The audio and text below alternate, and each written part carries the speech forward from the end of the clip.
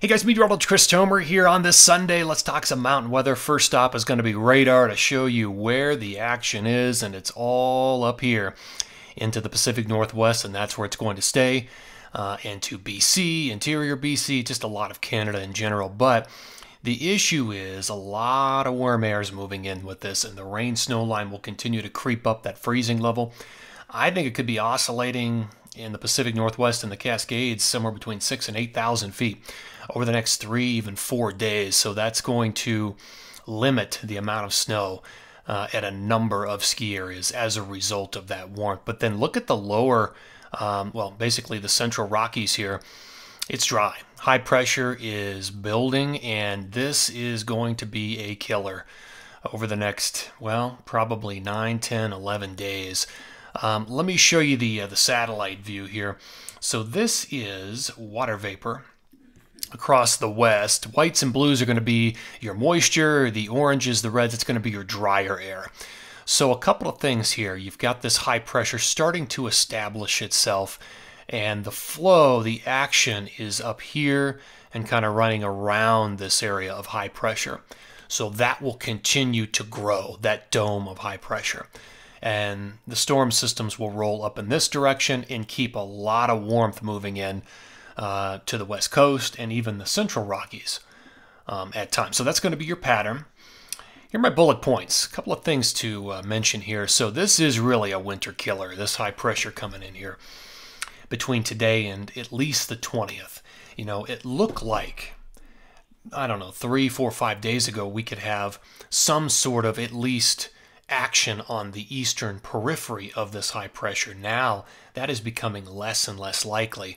You know, that north flow, that possible north flow through Montana, Wyoming, Colorado, there might still be just a little bit of that in the extended forecast, but even it has dried up and trending a lot weaker. So it's going to be a longer stretch with this. I talked about the warm surge into the Pacific Northwest. Here's your 15-day snow. So Mammoth, Vail, Snowmass, Park City, Alta, and the numbers you see here are very small, obviously, but they all occur very late in the period. I mean, like after the 20th. Here are your best odds of accumulating snow for Colorado, Tahoe, Utah, Idaho, Wyoming, Montana, the Pacific Northwest, and interior BC. And for the majority of these locations in the Central Rockies, like Colorado, it's a waiting game till 23, 24. I mean, guys, that is a long way out. Tahoe 22, Utah 22, 23, Idaho's there. Wyoming and Montana might have a teeny tiny bit coming down on 120, and then it's 122, 123. The Pacific Northwest, of course, different story. It's just you're going to have an issue with rain, snow. Interior BC, you might also have, well, it looks like you will have an issue with rain, snow at some of the base areas through interior BC between today, tomorrow, and the morning of the 13th with this heavy batch of precip moving through. All right, let's look at the atmospheric pressure anomalies and kind of just look at the state of the atmosphere. So this is up at about 18,000 feet. We're looking for higher than normal pressures or lower than normal pressures. And so where you see all these bright colors, these oranges, these reds, these tans, that's higher than normal pressures. And then the dark colors would be lower than normal pressures, the colder colors.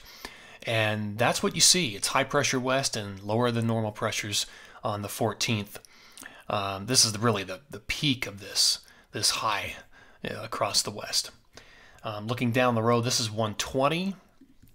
A little bit of a weakness right here, sliding through the northern Rockies, but still looking at a lot of high pressure centered over the Rockies. This is going to be 123. Finally, a little bit of something right here indicated on Friday the 23rd with maybe an area of low pressure coming through. That's probably the next best shot, believe it or not, of any sort of snow for California, Utah, Colorado, even Wyoming in the forecast, Idaho included. Let's compare notes here. I just showed you the operational. Let's look at AI. Now AI is quite different. It's got a low here and higher than normal pressures over here. So what you say when you look at something like this is there's not a lot of agreement. The confidence would be low. Confidence is low anyway for a forecast that's on 123 12 days from now, but it's just interesting, and this is what these forecasts will become now, is looking way out to try to figure out where we might have some agreement on a pattern change. But that's the way it looks right now. We'll look at that in the coming days as well. I want to show you this.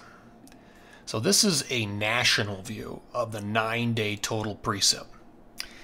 This should paint that picture for you right away. Total precip. Here's your pattern.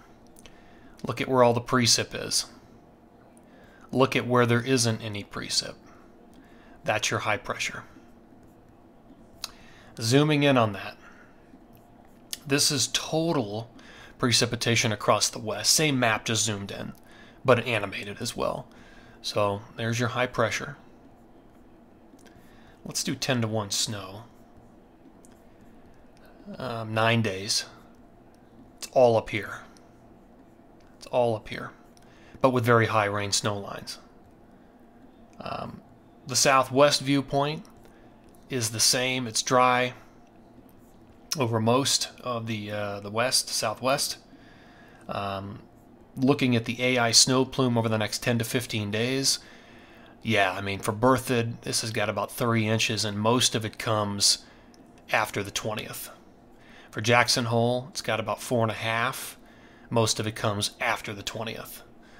So the bottom line is, guys, it is going to be a waiting game until at least we get after the 20th.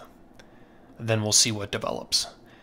Let's go into my forecast. So this is basically today through the end of 120.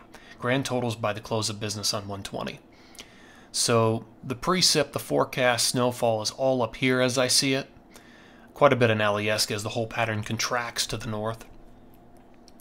The limiting factor through Crystal, Timberline, Snoqualmie, Baker, Heather Meadows, essentially the ski area there, Stevens Pass down to Bachelor. I mean, this entire area over the next probably 3 to 5 days will suffer because of warm temps, and so that's really precluding any significant snow accumulation in that area.